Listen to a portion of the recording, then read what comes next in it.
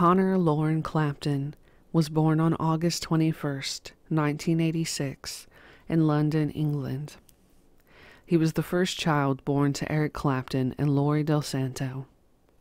In an interview with Lory, she stated that she initially did not want to have a relationship with Clapton, but he was so persistent that he gave me some confidence, so we started to have a relationship.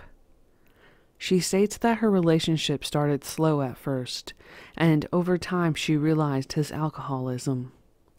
She stated that it wasn't until that they went to a club he became abusive. She realized that he drank to get drunk.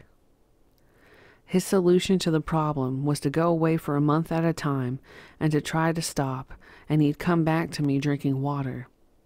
Then things would be all right before the bad times returned, and he'd start drinking again. Lory described Eric as needing total silence in the house, and she never heard him play guitar or sing, except once to sing Happy Birthday over the phone. Clapton would be silent for days at a time, and Lory would be silent also, as she stated that he expected her to be silent during these time periods. Lory would not speak until spoken to, and she felt that when Eric would talk, he would say something really beautiful that would make up for all of the silences. During a talking period of time, Lory brought up how she wanted to have a baby, and she states that Eric replied with, "Oh, me too." Lory was in disbelief, and Clapton asked her, "Are you really serious? Because if you are, let's do it." Apparently this talk happened in September, and December of the same year she became pregnant. When Lory found out that she was pregnant, she was thrilled, but Eric was not pleased at all, and he went into a dark mood once told the news. Lory stated that his reaction did not change how she felt, and she justified his mood since he had recently moved to a townhome in London, which was next to noisy traffic. She stated that Eric was completely thrown off track, as his life up to that point had been very simple and organized. It took 6 months for Eric to adjust to the idea of being a father. At some point, Lory moved back to Italy. At what I assume to have been about 3 months into the pregnancy, Clapton's manager called her, who told her things that were too horrible for her to repeat. He accused her of using the baby as a way to later demand things from Clapton, and demanded that she got an abortion. Lory stated that when she makes a decision, she goes through with it. Eventually, Lory got a call from Eric, telling her that he tried to hang himself. He attempted suicide by trying to hang from a tree, but instead fainted. Later in the pregnancy, he called her to ask about her well-being, then even wrote her a letter telling her that he wanted to be a dad. He later called her insisting to come over for dinner, to which he did, and he left 3 days later. Once he left, Lory could not find the letter that he wrote her, the only proof that she had that he wanted to have the baby. Clapton later called her when she was 8 months pregnant, and she told him that she was going to London to have the baby. When asked why, Lory told Eric, "This baby's father is English. He should be born there." After Lory gave birth, her, Eric, and Conor lived in the English countryside. This was allegedly a time that Clapton didn't drink, and Lory felt that Eric resented their baby, unable to deal with the lack of silence and the messes that the baby made. Eric would never play with Conor and would instead just look at his son as if he was a world apart from him. 3 years after Conor was born, Lory left Eric, stating that she wanted another baby and Eric was so insecure. In a 1989 interview, Clapton stated that he would have liked to have more children, but in a marriage scenario, as his son was born in a very unstable relationship.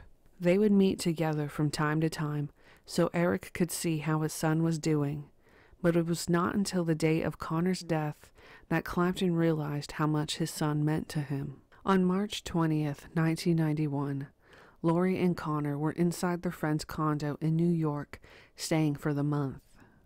On the 19th, Conor had went to the circus with his father and was excited for the next day.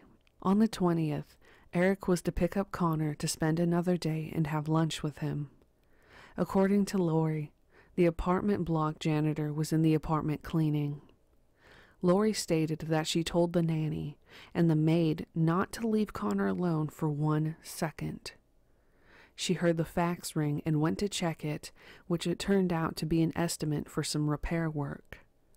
Lory states that she was comparing it to other statements for about 15 minutes, where she heard Conor start to run around playing hide and seek.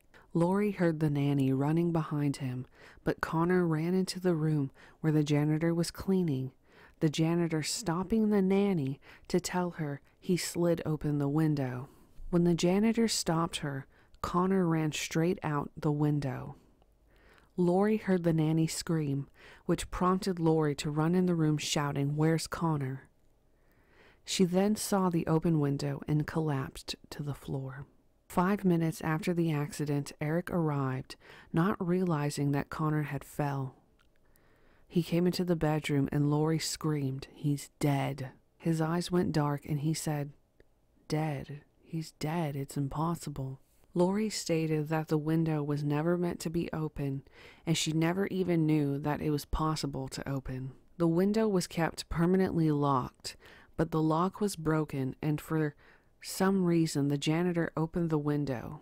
Lory stated that she wanted to kill the janitor. She stated that he had no common sense and never even asked for forgiveness later. Lory stated that she wishes she could go back in time and not have read that fax, and instead seen the open window and closed it. Conor's funeral was held at St. Mary Magdalene's Church in Ripley, Surrey. He was 4 years old. Despite there being a rule in 1984 that stated apartments in New York were to have protective gates on windows, condos were exempt from this rule. After Conor's death, Lory found out that she was pregnant again, already near the end of her first trimester. At another undisclosed time, Lory had another child that was born 3 months premature and died of an infection at 2 weeks. In the months after his son's death, Eric barely slept. He later went on to channel his pain into his music, creating the song "Tears in Heaven." The song has gone on to be Clapton's best-selling single in the United States and is still majorly popular in countries worldwide. In 2004, Eric stopped performing the song, stating, "I didn't feel the loss anymore, which is so much a part of performing those songs.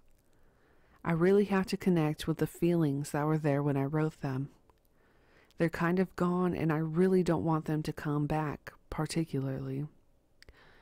My life is different now. They probably just need a rest and maybe I'll introduce them for a much more detached point of view." Since Conor's death, Eric Clapton has advocated for childproofing houses and apartments. In 2018, Lory's son, Lauren, committed suicide after suffering from anhedonia, a disease that prevents the sufferer from feeling any sort of pleasure.